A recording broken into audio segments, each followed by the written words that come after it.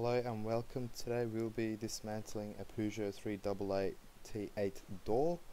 I will be removing all the components of the door. You do not have to do all of this if you need to change a specific part. For example, you can only use the part of the video where I remove the door actuator if you need to change the door lock.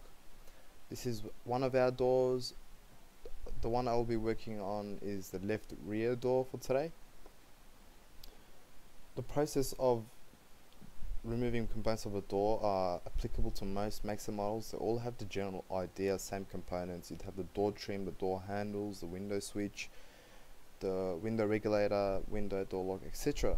Now we'll be removing the torque screws, which are I believe T20 torques that are all around the door trim, the inner door trim. Now we'll be removing the small cover that covers a screw on the window switch. If you're going to reuse these items, do be gentle. You do not want to scratch or damage any of these parts. Now we'll remove the last torque screw, which is on the window switch. I would advise using plastic tools to remove these items. So next we'll use our plastic clip remover to remove the window switch and then unplug the window switch.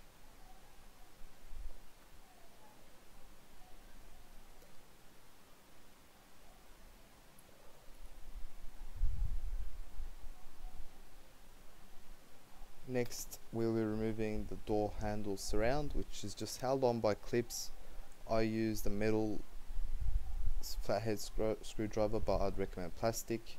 These are held on by clips, so be gentle if you do not want to break them. This is the more important part of the process. The only thing that holds the door trim is onto the door shell is clips on the inside of the door trim. For this part I would use plastic tools to open up space so my fingers can fit between the door shell and the trim, and finally I will pull off the door trim. The clips on the inside might break or might not break. It's one of those things. It's hard to do, as you can see, pulling them apart.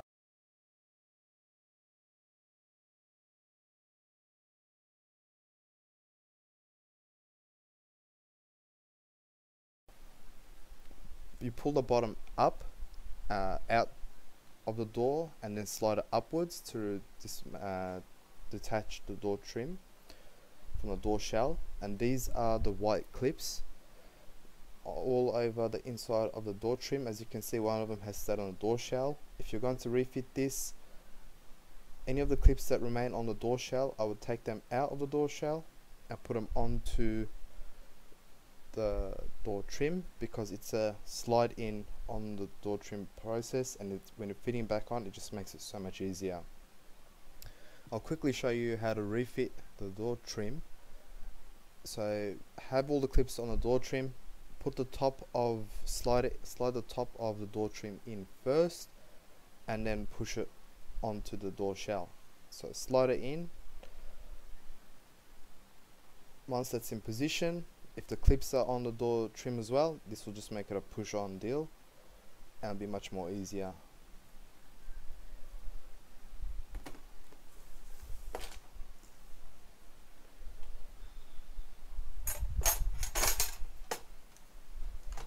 Next we have the sound cover.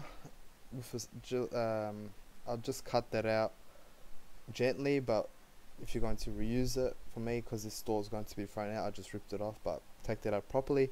Next, the important part is you'll need to, if you're going to change the window regulator, it's attached to the window with torque screws, and you'll need to have the window in a down position to have access to these screws, or else you're not going to have access. So if your window regulator is not working, you would need to somehow manually force it a bit down without breaking the window to a position where you have access to the screws. Over here I'm just removing the inner cover that has a screw for the window regulator. There's a total of 3 of these. They're 10mm. We're going to detach the window from the window regulator. I think this was a 25 torques. There's 2 of these, and once you detach these screws, the window regulator and the window are separated. If you're going to change the door lock actuator, you do not have to do this. Just skip to the part of the video where I'm removing the door lock. But I'm just removing all the components of the door one by one for you guys. Next, unplug the window regulator, and with a 10mm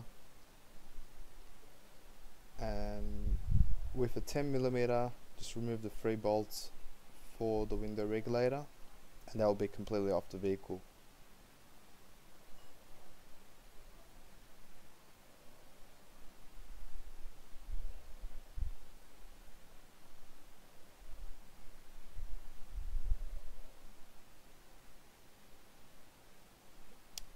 And you can see the window regulator is off the vehicle, off the door. Next, we'll remove the door handle. Be gentle with this part as these clips easily break. Gently push that one and then pull the cable for the door handle off. I'd be very cautious in this part because these clips really do break very easily. They almost look for a reason to break without you doing anything. That's why I'll take my time doing this one.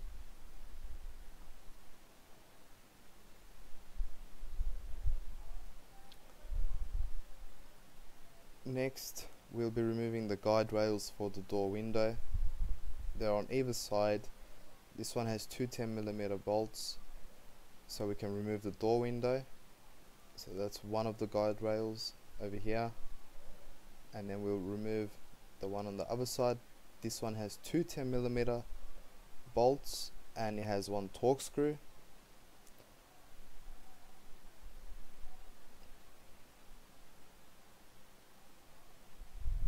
So we'll remove the torque screw, and that will be out as well, and then we can wriggle out our door window. I don't see why you would need to remove the door window unless it was broken, but I'm just showing you this is how we do it, because I operate as a wrecker, and to sell these windows I need to remove them from the doors and vehicles. So this is the process that I'll go through with these. Now that our window is out, next up I will be removing the door lock actuator. First, there will be, you don't necessarily need to do this to remove the door lock actuator. This is more for the handle, the outer handle with the carrier. So there's a torque screw there. This holds one of the components of the door handle in place.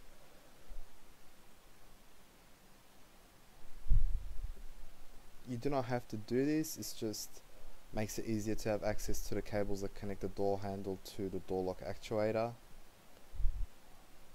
Now, we unscrewed that torque screw to take out the door handle. First pull the door handle out and then slide it outwards, and there's 1 torque screw over there. This will completely detach the door handle and the carrier from the door shell, and you will see how to detach the actuator with the carrier as well. So this is now removing the door lock actuator. Remove this one, these 2 big, I think they were T35s torques. Once these 2 are removed, I will take out both the carrier and the door lock together. And to have access to these, really you don't have to take out the door lock, the carrier, but you're going to see how to detach them anyway. It might be a bit of a nuisance doing this when they're both on the vehicle, but with this video I think you'll have a general idea of what needs to be done. So wriggling out the door lock actuator, we're going to unplug it as well.